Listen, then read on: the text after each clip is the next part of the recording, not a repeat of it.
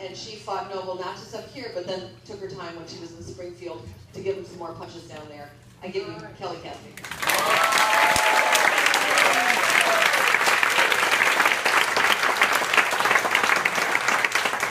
I get to follow Jan all the time, and she is an incredibly tough act to follow, but I couldn't be luckier to have her as a partner and as a teammate and as a role model in so many ways. I've been following you for years, and I'm really lucky to follow you in this role. I may not be quite as exciting as she is.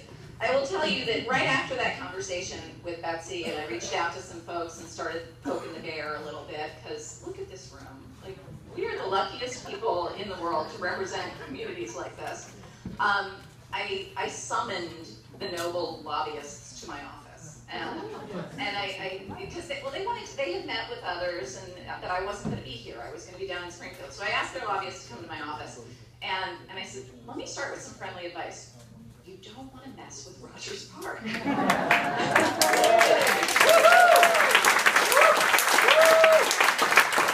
is going to be way more trouble than it's worth for you. Trust me on this.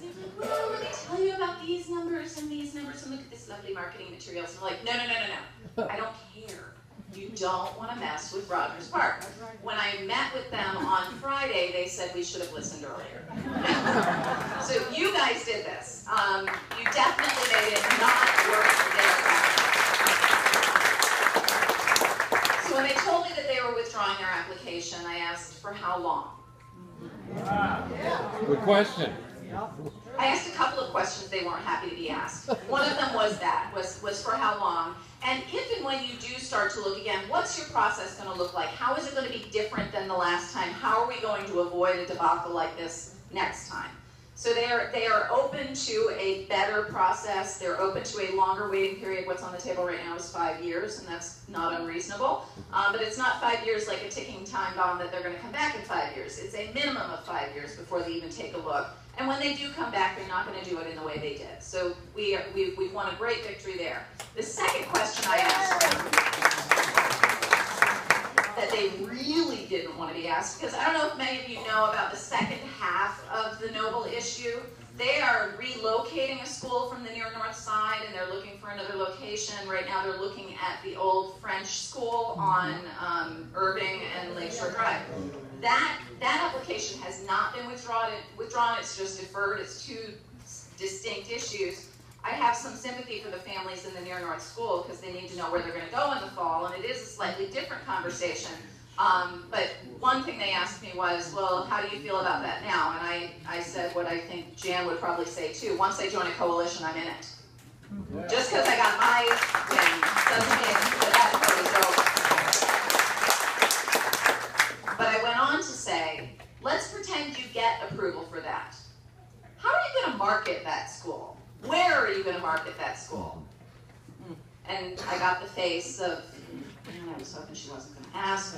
They have agreed not to market to our neighborhood schools. They will not come into Rogers Park to seek students for that site if they get an opportunity to open. As Jan said, it's time for next steps, because now we've awakened a wonderful beast. This beast shouldn't just be about saying no to Noble. This beast should be about saying yes to the amazing resources that we've brought to bear and what we can do to make our schools even better, even stronger. Feed into what's happening with Chad. You talked about charter schools were supposed to be laboratories for innovation.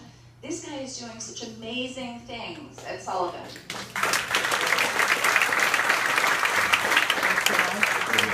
While charter schools are putting out kids who are a little bit of trouble, Chad's finding a way to bring restorative justice practices into that school, into the community surrounding Sullivan, into our larger community. Because when you learn it in school, you take it home, you take it to the workplace, you take it to the rest of your community. Those restorative justice practices are what's going to make this community better, stronger, and safer in the long run. This is a generational change that he is bringing about at Sullivan, and it is nothing short of evolutionary. It's just change to RJ practices in the school system.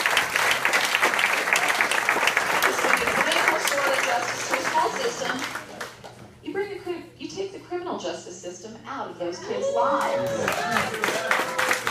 want to stop the pipeline? Stop it in the schools, and that's exactly what he's doing. I couldn't be more proud that it's happening here and it's getting so much attention.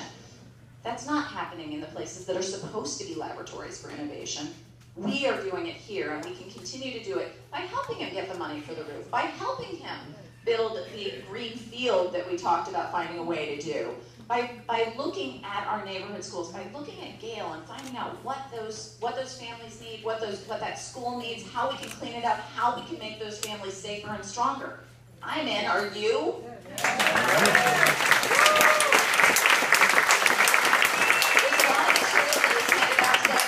Organizations that are around that can help us, but I pledge today to continue to be a conduit for information, to get all of us continue to be engaged, continue to be involved, whether it's a one-day library painting or a year-long reading program at the school, or being a mentor, being a teacher's aide, being a parent helper. We will dedicate a segment of our website so that there's always information about what you can do next if you want to be involved. We will feed that into the school systems wherever you want to be. We want to be the way that we can get this done. This shouldn't end tonight. I'm looking at this. This is amazing. It was a crappy day. It took me 2 hours to get here. And I walked into this amazing room full of just bright, victorious energy. So savor the victory, but don't take your cake and go home. Don't just get riled up the next time a charter school wants to come back. Stay riled up. Be just as angry that Gale is failing the way it is. Be just as angry. Be just as demanding that the right thing be done. Those kids count. And those kids are going to end up,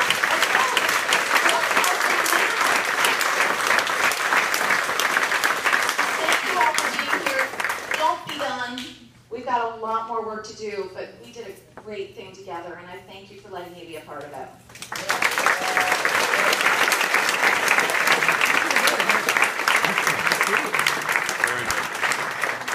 Okay, I'm just wondering if people would be okay with Mary Hopkins. Would be okay if we went a few minutes over? Okay. And if you're leaving for the game, you're leaving for the game. That's fine. You don't understand? People totally understand. I get it. I'm not wearing red. I get it. Okay. I do want to say one thing. Just bear with me. I do want to thank a few people because it has been a team effort, and we've talked about the principals here, we've talked about the elected officials here, the people who have all spoken, and thank them. And I would like to thank a few other people, and then move on to the second part, which it's not going to be the same length, but the second part, which I'm not going to be sharing. I would just like a special shout out to a few people, to Inez, who's behind the video camera. She is also the person who, if you have, and actually save your applause for the end, because we're going to have like 8 people or something. Okay, so with Inez, she said, we need a website.